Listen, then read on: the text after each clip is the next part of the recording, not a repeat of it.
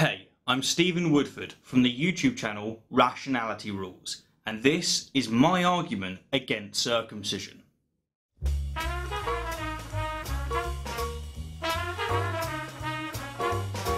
On October 2nd, 2012, a guest on Jenny Brookie's Insight was asked why she had her new baby boy circumcised. For me, it was about keeping up with the family tradition.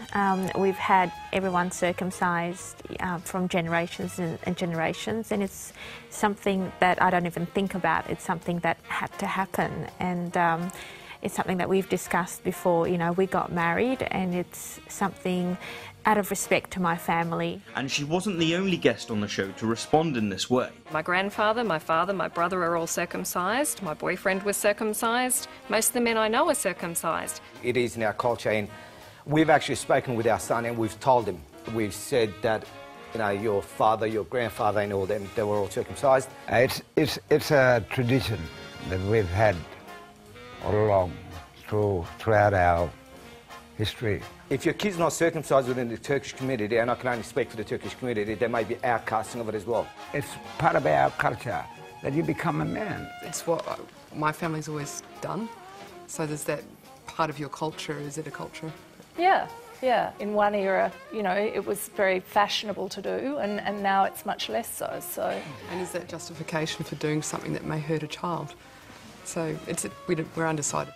Male circumcision is one of the oldest and most common surgical procedures in history, and even today, the World Health Organization estimates that 30% of males worldwide have been circumcised. It's an extremely common practice within Muslim-majority countries, having a prevalence as high as 99.7% in Afghanistan and 98% in Turkey. But, in contrast, it's an uncommon practice within European countries, being as low as 1.8% in Denmark and 2% in Finland.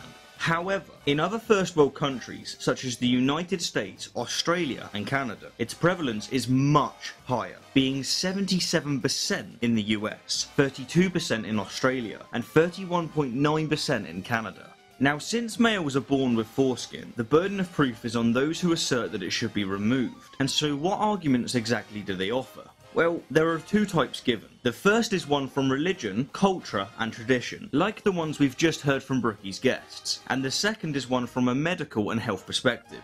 Let's examine the former first. With exception to Sabina's appeal to religion, all of the arguments shown so far have been direct appeals to tradition and culture, with the essential thesis being baby boys should be circumcised because it's a social norm. However, the problem with this logic is that it's the embodiment of the appeal to tradition fallacy, also known as appeal to antiquity and appeal to common practice. This fallacy occurs when someone asserts that something is correct or moral because it correlates with past or present traditions, which, in a nutshell, precisely describes the vast majority of arguments for circumcision, and it raises the immediate question: is that justification for doing something that may hurt a child?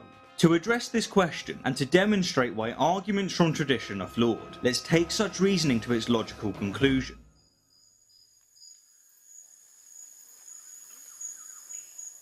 In the fertile lands of West Papua New Guinea, the Dane tribe has a tradition in which females must, by compulsion, have segments of their fingers cut off as a way of displaying grief at funeral ceremonies. Now, does the fact that this is their culture really justify them forcing, via the threat of being outcast or worse, women and young girls to have segments of their fingers amputated? Or to provide a few slightly more relatable examples, is it perfectly fine for Muslim-majority countries to cut off the clitoris of baby girls because it's what they've always done?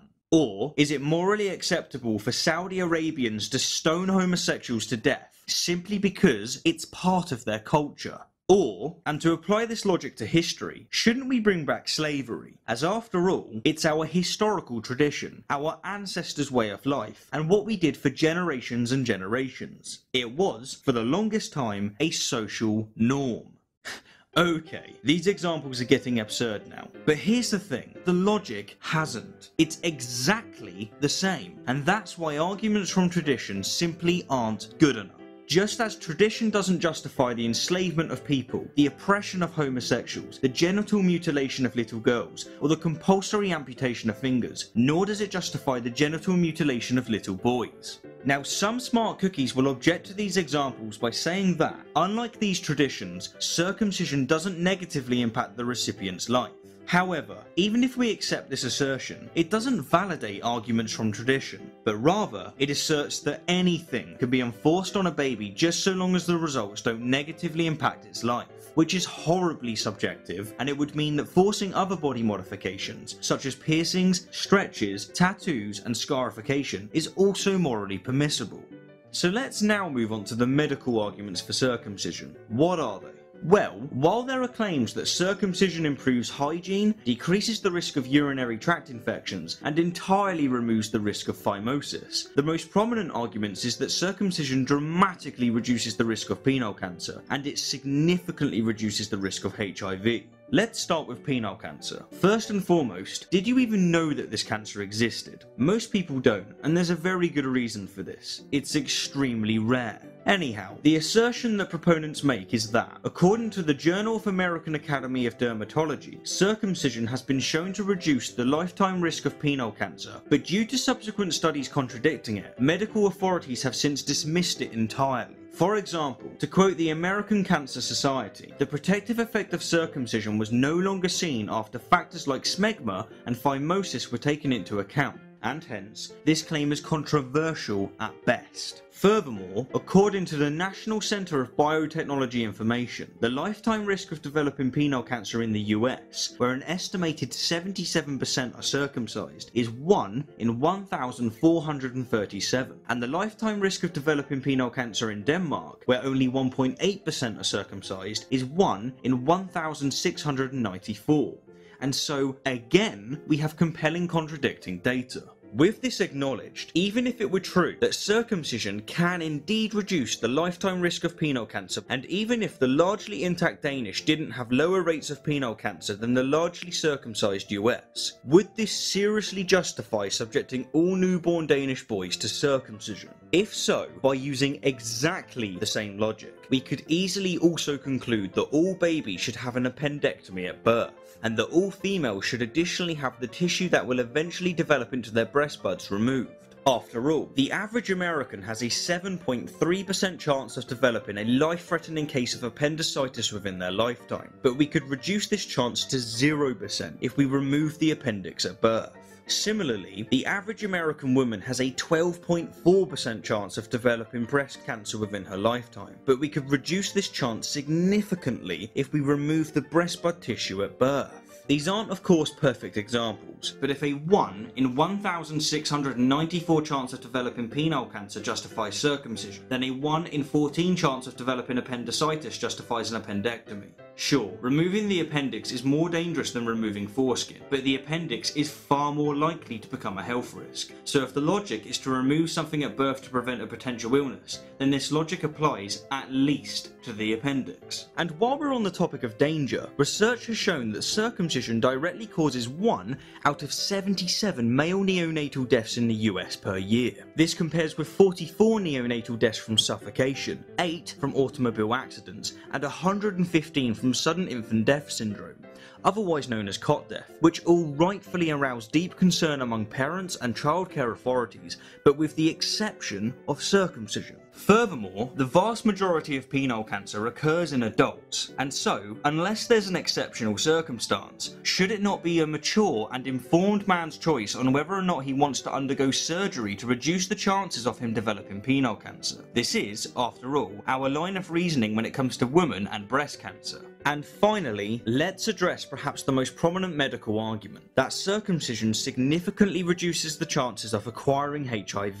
The base of this assertion comes from the highly respected World Health Organization, who states that there is compelling evidence that male circumcision reduces the risk of heterosexually acquired HIV infection in men by approximately 60%. However, they include 2 very important caveats. The first is that condoms have an 80% or greater protective effect against the sexual transmission of HIV and STIs, which is to say that condoms are more effective than circumcision. And the second is that circumcision should be performed under sanitized conditions by a trained medical professional, and only upon a man who can give his informed consent. With this said, studies do indeed show that circumcision prevents HIV in third world countries, but the same cannot be fairly said of first world countries. In the US, where, again, an estimated 77% are circumcised, the prevalence of HIV is 0.6%, but in Denmark, where, again, only 1.8% are circumcised, the prevalence of HIV is a measly 0.16%, and in Spain, where only 2% are circumcised, the prevalence of HIV is also lower than the US, being 0.42%. Now, some might not present these statistics, but will instead present Egyptian statistics, where over 80% are circumcised and the prevalence of HIV is incredibly low, being just 0.01%. But to present Egyptian statistics without also presenting statistics from countries that also have high rates of circumcision, but also high rates of HIV, such as the US, would be deceptively disingenuous.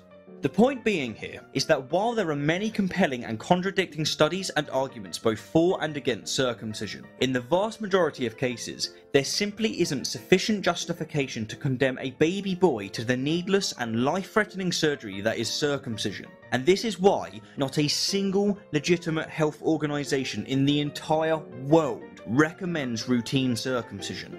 None. Not one.